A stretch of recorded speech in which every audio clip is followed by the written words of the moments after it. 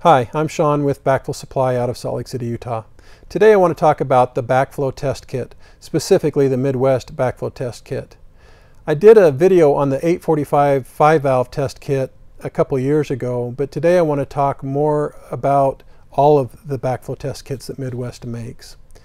The reason is that we are an authorized calibration, repair, and service center for Mid-West and have been for at least 30 years. I've been doing this for 25 of calibrating and selling these gauges.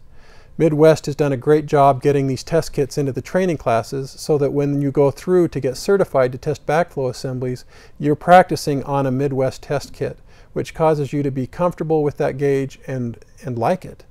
It's a very economical gauge, and it tests all the backflows, all the sizes, RPs, double checks, PVBs, spill resistant, any testable backflow assembly that's out there. So today I want to talk about the 845 family and the 835, and I'm going to mention the 830. That's probably their oldest gauge that they made that's differential, used for the backflow testing. I don't stock that gauge. I don't stock the 835, and I don't stock one of the 845s because they don't get ordered very often. And I don't want calibration running down on the shelf, and I don't want warranty running down on the shelf. All the manufacturers that I'm aware of, the warranty begins from the date that it's built, not the time that you receive it. So that's important. I want to be able to sell you a quality gauge straight from the factory. And most of the ones that I keep on the shelf, it's only about 2 or 3 weeks since it's been calibrated.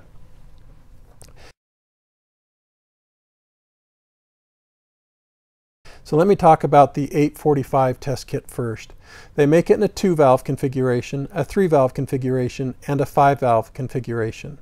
And some people don't know what that means, even though they've been through the backflow class. And so I just want to quickly explain that the valves are how many knobs are on it. There's 2 bleed valve on the 5-valve and 3 control valves. On the 3-valve, there's just going to be the 3 valves on the top of it, the high, the low, and the vent. And the 2-valve is just going to have 2 valves. So that's important to know. The other thing I want to tell you is that they all come with the same things. They all come with a carrying case. The 845 comes with these, with some foam mounted in the top and the bottom, and the 835 comes with this black carrying case. The 830 is the exact same case as this, and obviously the 2-valve is going to be the same case as this. And then they come with the gauge, obviously. They come with bleed tubing where appropriate, so it wouldn't come on the 3-valve or the 2-valve, but it does on the 5 and the 835 and the 830. They all come with hoses, and these hoses are the rubber hoses. For a short time they made them with a poly type material that was very stiff and people didn't like them. But they all come with hoses that are color coded, red, blue, and yellow. They also have these filter housings on there with replaceable and or cleanable filters, which is the tester's responsibility from time to time. But you can also just buy new filters. Those are available. Also want to point out that it's important the direction that you hook your gauge up. This filter that's inside this housing is a cone shape, and when you've got this hooked up right, all the debris will collect on the outside of it. If you hook it up backwards, then all that debris is getting put into the inside of that filter and it doesn't clean it out.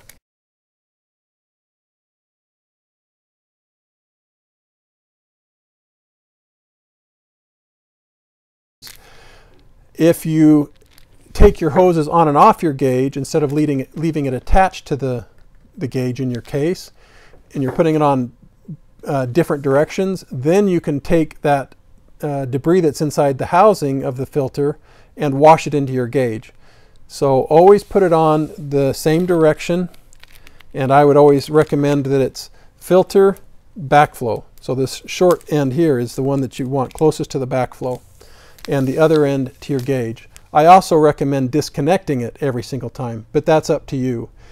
But especially in the wintertime, it's important to disconnect it. It's amazing how much water gets held into the gauge and into these hoses when you leave it attached. And if you send a gauge to me in the wintertime with all that attached and not drained properly, then you're going to freeze your gauge in shipping. So you need to be careful of that. A carrying strap that you can, it's all rubber banded right now, a carrying strap that you can hang it around your neck, over your shoulder, over a pipe, to be able to test with it, to carry it. It comes with a set of standard adapters, and for the 845 they're just in these lids up here on the top, and it comes with a set, 3 of the 3/4 bushing by 1/4 bushing, 3 of the 1/2 inch by 1/4 bushing, and a set of 1/4 inch adapters. So this adapter will go in the 2-inch and smaller backflow assemblies just like this. You'll have to Teflon them and wrench them in and out, or you use this adapter to put into either the 1/2 inch or the 3/4 inch bushing. If you're doing a lot of testing, you'll either want to buy a lot of these and just put them in and leave them, or buy the quick connect fittings. And I'll put a link in there for that. Also, when you buy your test kit, there'll be some sales literature for that, those quick connect fittings inside. So they do come calibrated from the factory. It's underneath the foam in the 845 cases, and it's just inside the cover of the 835. And I'll open the 835 here in a second. So the calibration certificate, a piece of sales literature that talks about the quick connect fittings, a sight tube, bleed valve, and a set of testing instructions that are laminated. But I would be careful and make sure that these are your instructions for your area. If they are not, don't use these. Use the ones that you learned in your testing class.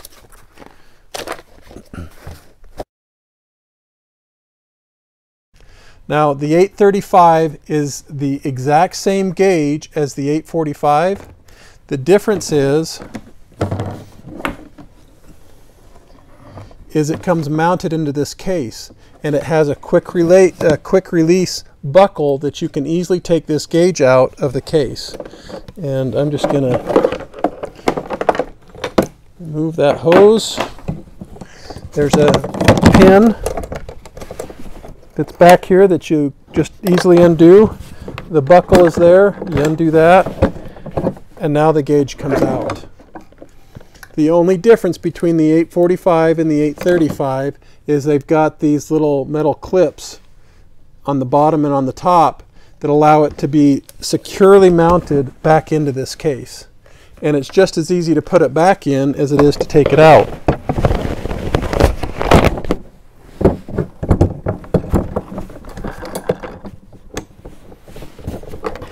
I didn't do the pin, I don't have my glasses on, but it's buckled back in there.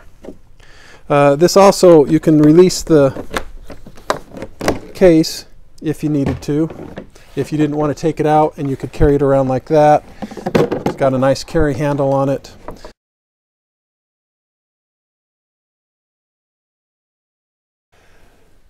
One thing I want to tell you about these 835 and the 845 5-valve kits is some people will say, I got my gauge, but these bleed valves are loose.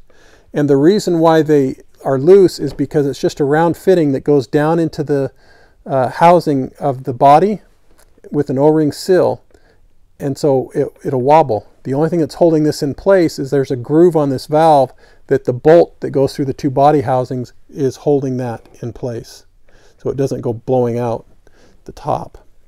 Just want to make you aware of that. It's not a defect with it. There's nothing wrong with your gauge, but that's the way it is.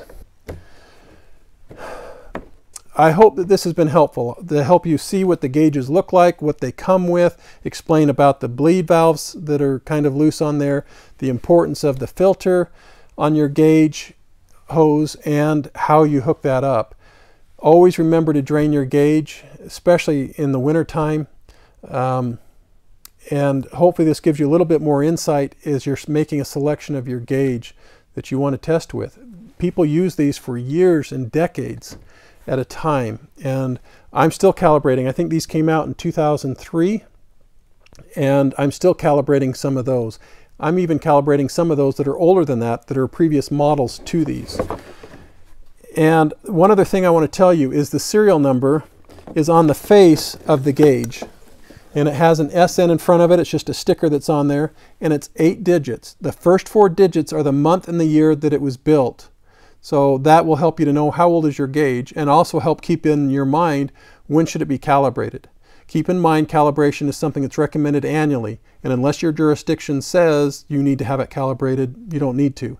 However, you are responsible for the accuracy of your tests. I would think that you would want to have that calibrated. And Midwest has set up service centers around the country that should be no more than 2 days shipping time from wherever you're at. So we get them from all over the country. We're happy to do them. But if you go to their webpage, backflowtestkits.com, there is a link for calibration service centers that you can look for your region on there. I hope that you find this to be helpful. If you have any comments, please leave them below, or you can email me or call me. That information is on the last slide of this video. Please click the notification button so that you can be notified every time we have a new video. Thank you very much and have a good day.